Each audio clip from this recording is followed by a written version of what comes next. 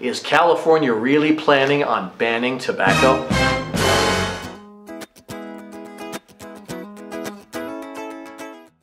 Hi folks, this is Brian with another Windy City Cigars video. In today's adventure, we're going to be discussing a bill that Californians are pushing, which is Bill 935. Now what's Bill 935?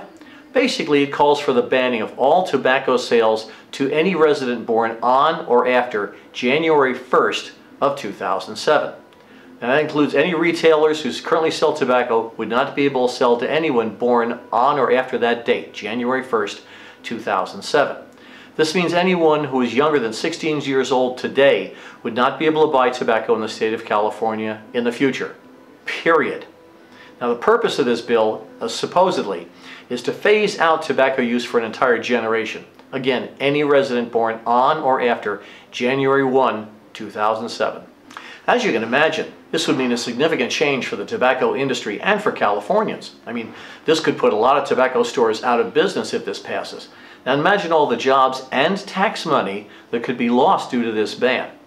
Now the bill is mainly holding retailers accountable for the sale of tobacco products by instilling serious penalties and license suspensions or revocations for any retailer who violates the proposed law. Now the bill isn't going after individual smokers, so you won't be hit with a fine or end up in jail for smoking tobacco in the future yet. But as we all know, with government, anything can happen. And this whole thing is a shame, because how many of you smokers out there can think of all the friends and good memories made on smoke breaks either at work or at your local tavern? Now another interesting thing about this bill is that it would not apply to cannabis sales. Apparently lawmakers feel tobacco is much more addictive than cannabis. Now I'm not sure I agree with that, because it's well known that roll-your-own tobacco has far fewer chemicals than commercial cigarettes. And as far as the cannabis goes, I guess they'd rather keep you stoned and apathetic than worrying about what kind of choices they're making for you. This also poses the question that if Californians pass this bill, will other states begin to follow?